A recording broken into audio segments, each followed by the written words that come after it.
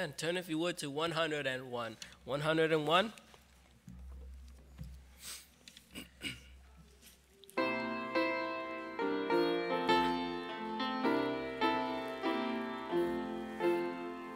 His name is wonderful. His name is wonderful. His name is wonderful. Jesus, my Lord. He is the mighty King, Master of everything. His name is wonderful. Jesus, my Lord. He's the great shepherd, the rock of all ages. Almighty God is He. Bow down before Him, love and adore Him. His name is wonderful, Jesus my Lord.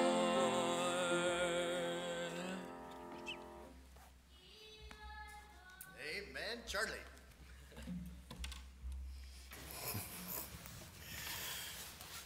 Thank you guys very much. Appreciate you. It's good to see some of our families enlarging a little bit during this time of year. Brother Abel, you've got some extra family with you, don't you? Amen. And so there's Cynthia back there with her mother. That's a special blessing also. It's good to have you guys. Sure is. Let's do this. Let's turn our Bibles tonight to Matthew chapter 6. Matthew chapter 6. And notice with me verse 25. Matthew chapter 6, beginning with verse 25. Therefore, I say unto you, take no thought for your life, what ye shall eat, or what ye shall drink, nor yet for your body, what ye shall put on. Is not the life more than meat, and the body than raiment? Behold the fowls of the air, for they sow not, neither do they reap, nor gather into barns, yet your heavenly Father feedeth them. Are ye not much more than they? Which of you, by taking thought, can add 1 cubit unto his stature? And why take ye thought for raiment? Consider the lilies of the field, how they grow. They toil not, neither do they spin. And yet I say unto you, that even Solomon in all his glory was not arrayed like one of these. Wherefore, if God so clothe the grass of the field, which is to say, and tomorrow is cast into the oven, shall he not much more clothe you, O ye of little faith? Wherefore, take no thought, saying, what shall we eat? Or what shall we drink? Or wherewithal shall we be clothed? For after these things do the Gentiles seek. For your heavenly Father knoweth that ye have need of all these things. But seek ye first the kingdom of God and his righteousness, and all these things shall be added unto you. Take therefore no thought for the morrow shall take thought for the things of itself. Sufficient unto the day is the evil thereof.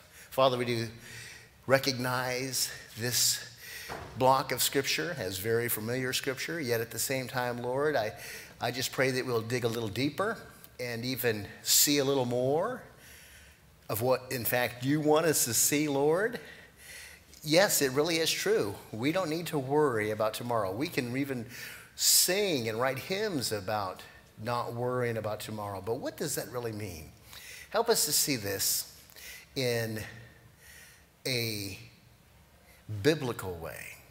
This doesn't mean that we're to be lazy. It doesn't mean that we're to be not prepared for the future.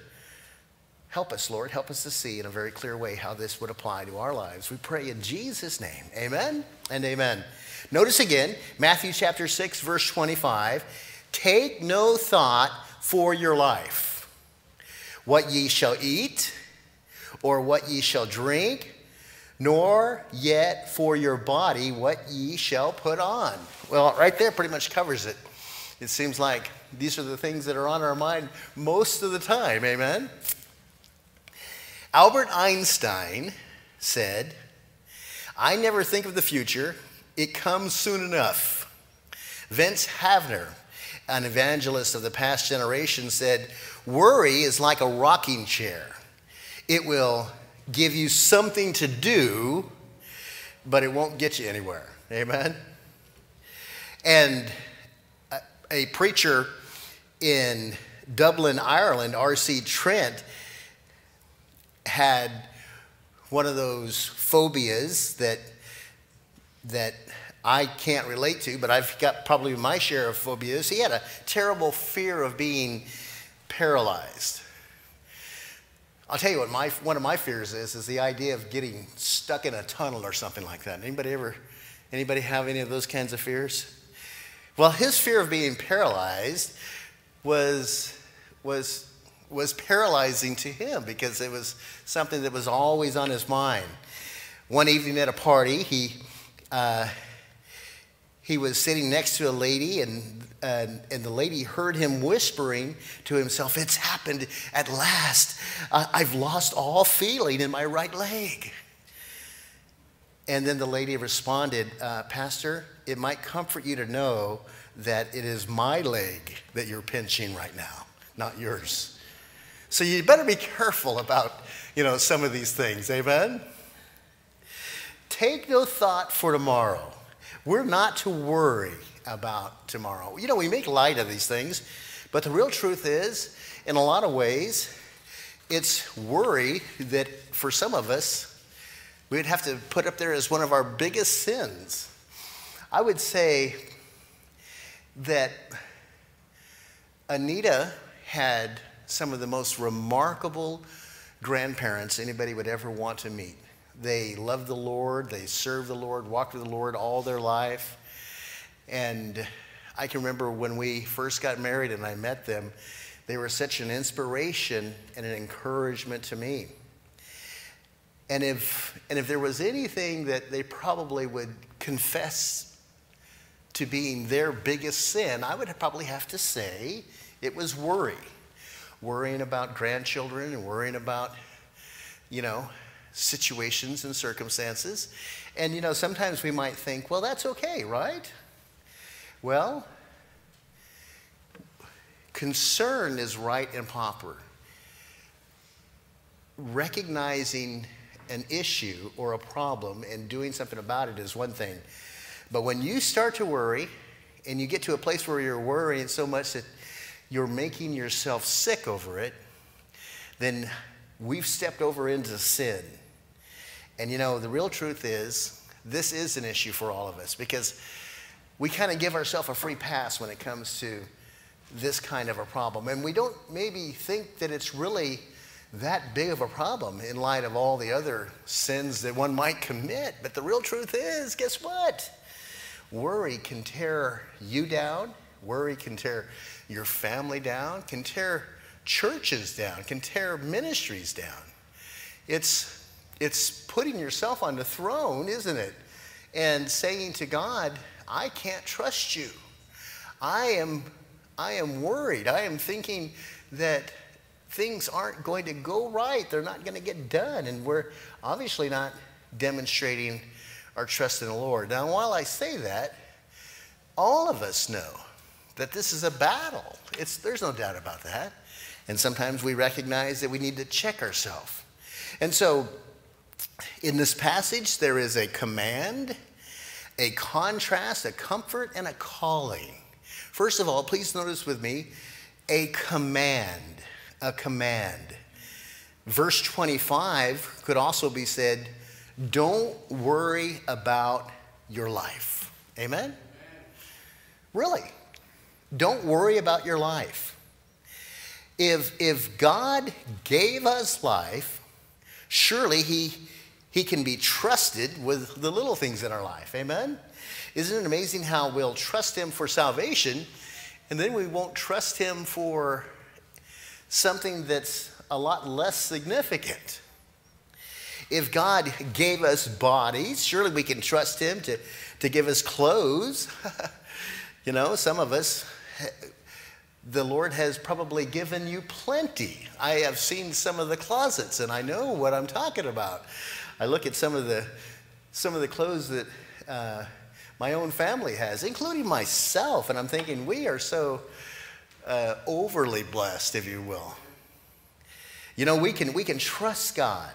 We know that he's not stingy or forgetful about our needs, and we don't need to worry.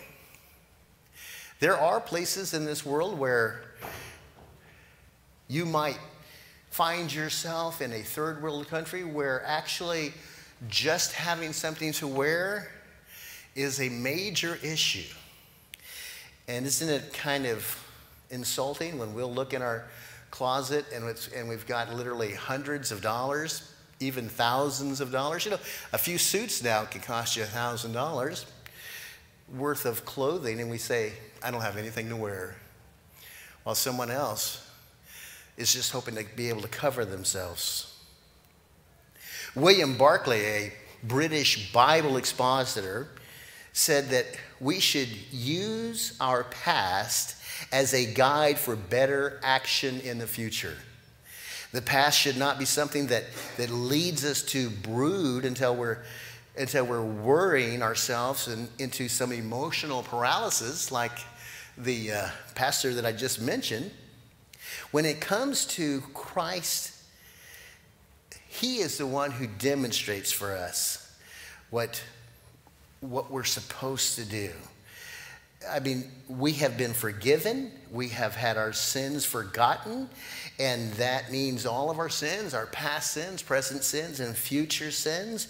We can completely know that worry is totally useless. That if God can save our soul, he can sure take care of any little situation in our life. A French soldier in World War I carried with him this quote about worry. Of two things, one is certain. Either you are at the front or you are behind the lines. If you're at the front, of two things, one is certain. Either you will be exposed to danger or you are in a safe place. If you are exposed to danger, of two things, one is certain. Either you are wounded or you're not wounded. If you're not wounded, if you are wounded, of two things, one is certain. Either you will recover or you will die. If you recover, there is no need to worry. If you die, you can't worry. So why worry? Worry is useless. I guess that's the way to go to war, amen? Worry. Maybe for you, maybe for a loved one, maybe for someone whom your heart breaks for, worry is a major issue, a major problem. Worry wears out the body and the soul. Judgment, the ability to make decisions, the power to deal with life are hindered by worry. So, you know, we need to do our best as we consider that the only thing that the Lord asks is that we do our best. We can't do better than our best. And we need to trust the Lord. Amen. Secondly, quickly tonight, a contrast. A contrast.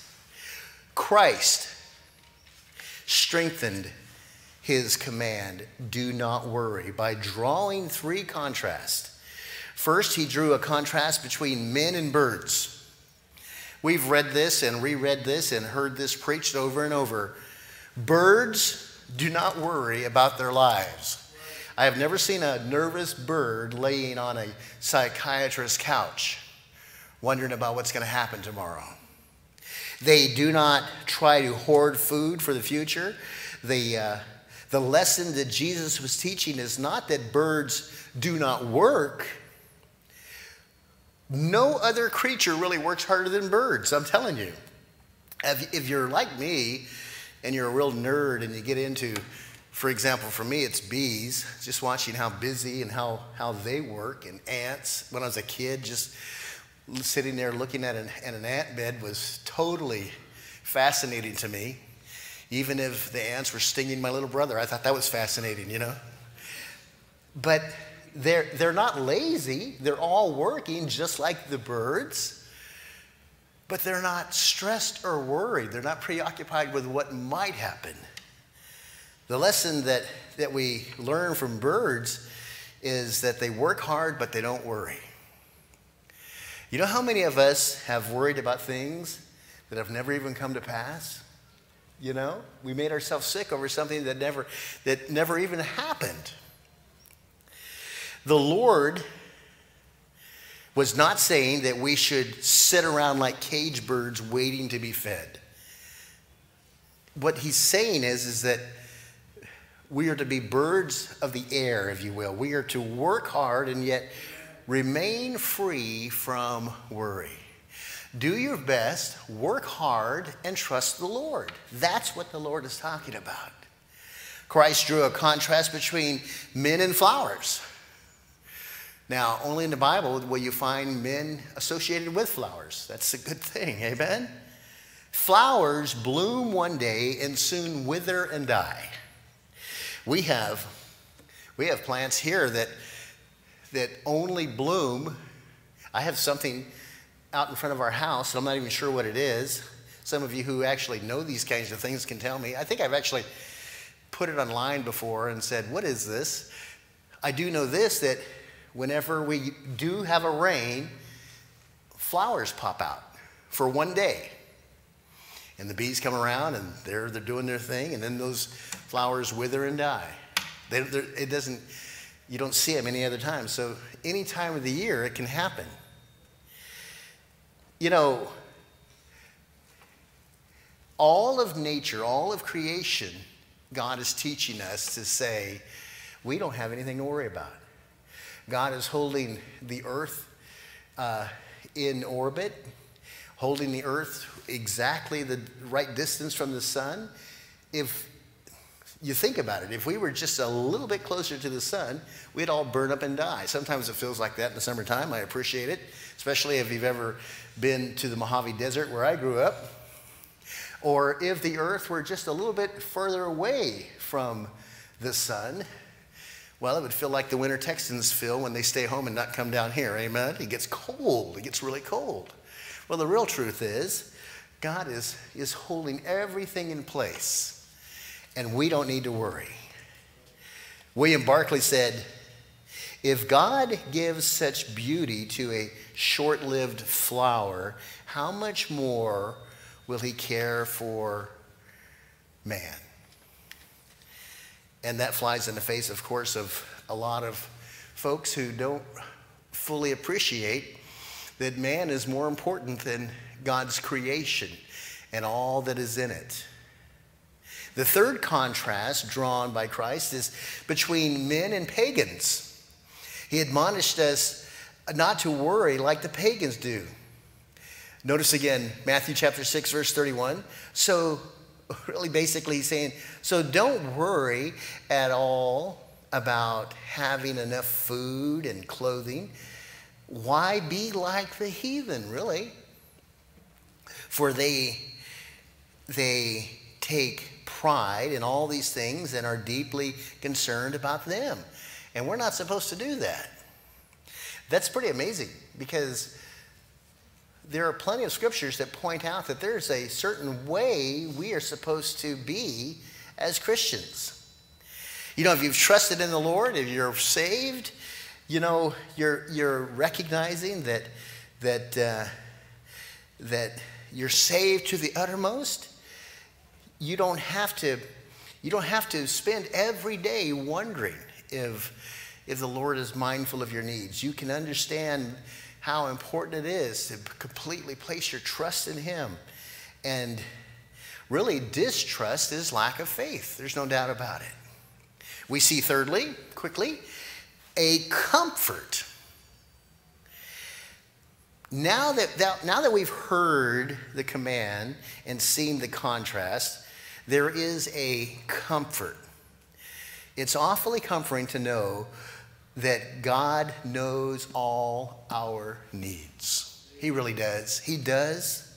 Even those needs which we're not even aware of. How amazing is it when we, in hindsight, see that God was out in front of whatever we didn't even see coming and met our need. Even before we ask what we think are our needs, he's already meeting our needs. God is aware of every need that you have. Think about that. Even before you're aware. It's that kind of trusting and believing that brings comfort in a God who knows your need. He is a personal, he is a all-powerful, and he is a all-knowing God. He understands us, and he cares for us. This is a God of comfort. We stand on the threshold of a dark unknown. A lot of us are wondering what lies ahead. You know, it seems like one year we hear that the economy's bad, the next year it seems to be better, and it seems like geopolitically you never know what's going to happen in the future. Well, the real truth is we don't need to know about tomorrow or what it holds because we know who holds tomorrow. Amen? And how important is that? And how wonderful is that wonderful hymn that we sing? I know who holds tomorrow. Amen? You see, with Paul, we can say, I know whom I have believed. And then we see a calling, a calling. Jesus issued a calling which is fulfilled, which, if fulfilled, will defeat worry. Seek ye first the kingdom of God and his righteousness, and all these things shall be added unto you. You know what? It just really is true.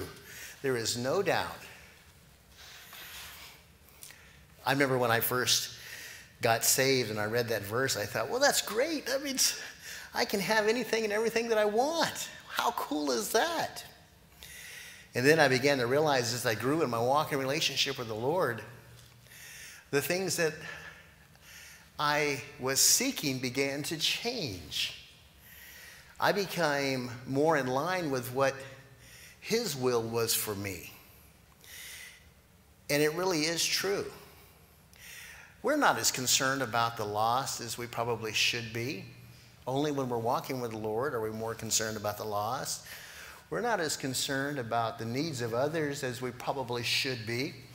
Only when we're in right relationship with the Lord does that matter more. We're not as concerned about the unlovely. We're not as concerned about the unfortunate unless we've gone through difficult times. And this is where the Lord helps us to understand.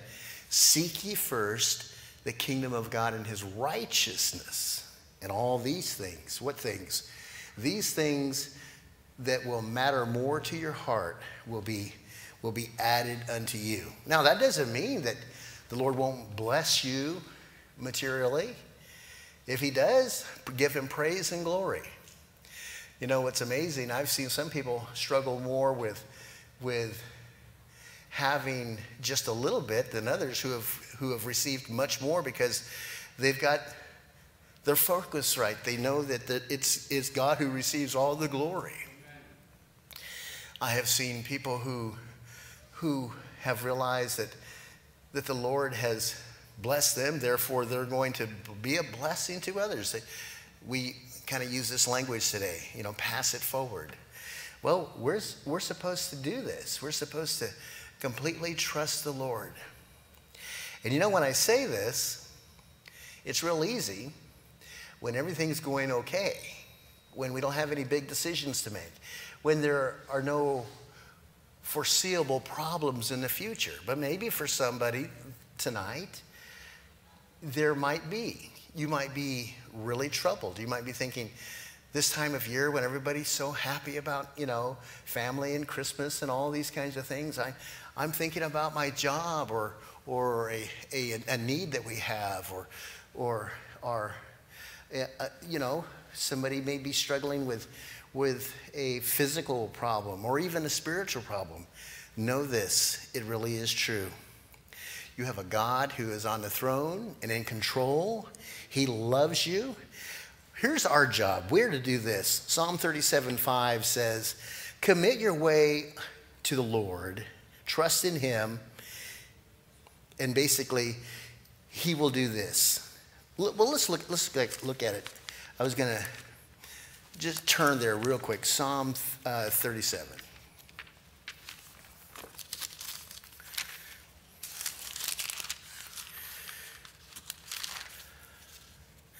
Psalm 37:5. Commit thy way unto the Lord, trust also in him, and he shall bring it to pass. Can I just say, and look at verse 6, and he shall bring forth thy righteousness as the light, and thy judgment as the noonday. Your peace is found in totally trusting him. If you're doing what you know you're supposed to be doing, and you're placing your trust in him, you can now rest in that. The book of Hebrews is really all about rest for the Christian.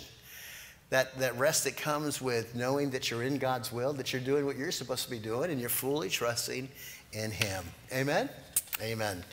So, if you're worried about that Christmas shopping list that hasn't been fulfilled yet, don't fret it. Don't worry too much about it. If you received a gift from somebody this week that you didn't think you were going to get a gift from, and now you think you got to get them one, just don't worry about it. Amen? Give them a big smile and hug and tell them that you love them. Amen? Amen. Well, let's do this. Let's get to praying. And when we pray, we like to break up into groups. If we get 4 or less, that's a good sized group. And we can be doing that in just a moment. But let me ask you, do you have any prayer requests? Any praise reports? Anybody? Yes. Cynthia.